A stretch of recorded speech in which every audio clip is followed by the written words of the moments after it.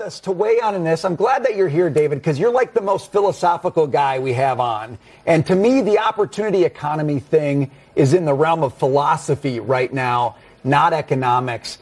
How do you break that down? And go to the spending, if you would, because I think that is kind of the hidden piece of it that she doesn't want to say, but we all know is the backbone of it. Yeah, I mean, philosophically, I believe in opportunity economy, too. It's called a free market economy. Right. And the problem is that she believes you can just create money out of nothing and that you can redirect assets, redistribute as a way of creating opportunity when all it really does is take from the pie. It's zero sum. It ignores economic growth. An opportunity economy will always focus on what can produce new goods and services. That's what creates opportunity. That's what a market economy does. So we're looking at Fed that's going to start a series of interest rate cuts after we had massive inflation. And part of the Democrats' plan is to continue to spend more. If they do that, if they are in control and they get away with it, they're just going to spike inflation again. It doesn't make any sense to me. So here's the position I'm in, Jackie, is I don't believe government spending creates inflation. I think that bad government activity creates inflation, and I think big government spending is bad. But ultimately, I think it puts downward pressure. So this idea that it creates an economy that's too hot was really, I think, destroyed by the Japan narrative of 30 years. Nobody spent more than they did, and they had deflation for 30 years. Ultimately, we spent from $5 trillion up to $25 trillion in national debt with 1% inflation for several presidents. The spike that we had the last couple of years was unique. The debt they left us is killing economic growth. I'm as critical of it as anyone could be, but I don't think it's why egg prices went up. I don't think that government spending is only inflationary for certain presidents, certain political environments. It's a bad idea because it's killing economic growth and it's going to hurt our kids and grandkids. Okay, so if it wasn't government spending, then what was it? Was it oil? Shut down the supply chain. I mean, fundamentally, they shut down our economy. There was no production of goods and services. Then they reopened it, and lo and behold, everybody did want to go out to dinner. They did want to go to the store. They did want to be normal human beings, but there were no goods and services or labor. And they took their stimmy checks. That's right. And they went and did those things. All right, moving on to the next question.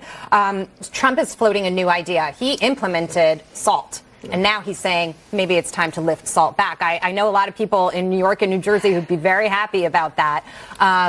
Policy-wise, how does this play out? Yeah, well, you happen to have a high-earning guest who has dual residency in California and New York on, and I'm one of the few people that had taxes go way up.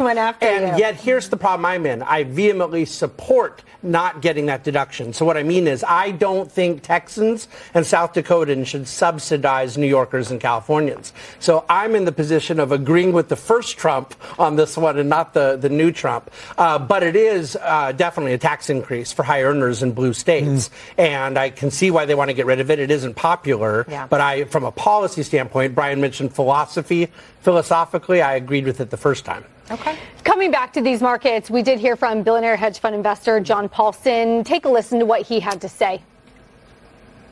I think if Harris was elected, I would pull my money from the market. I'd go into cash and I'd go into gold because I think the uncertainty regarding the plans they outlined would create a lot of uncertainty in the markets. Really? Go to cash?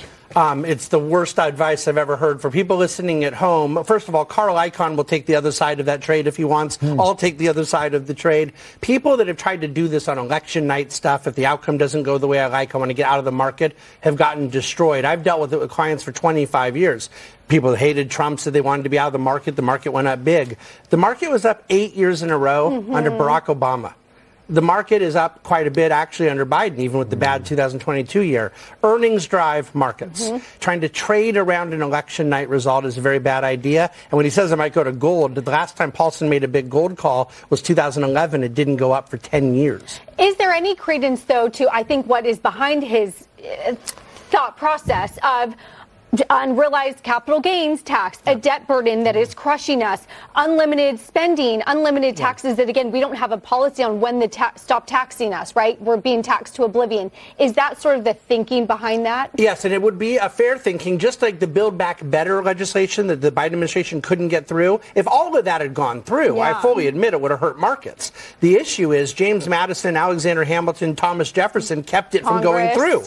The Senate race in Montana is the key one to watch because it looks like the polls now are getting up to 7-8 point lead for the Republican challenger. The Republicans are very likely going to have at least a 51-49 majority Senate. So all that means is that this stuff Harris is talking about, if she were to win, is a total waste of time. It can't get done legislatively.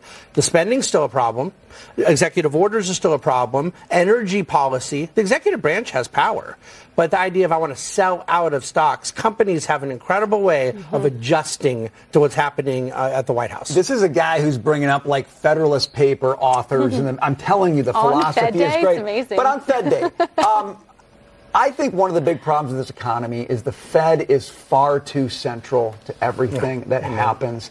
We've got to get away from that, don't we? Well, we sure do. Now, I want to know what we're doing to get away from it. Because all we do is act as if the Fed is the god of the economy. We've deified them. And all of a sudden, unemployment goes up. We go, what's the Fed going to do about it? Or there's another issue during COVID. We wanted the Fed to go fix this thing. It was a viral pandemic, and the Fed was in charge.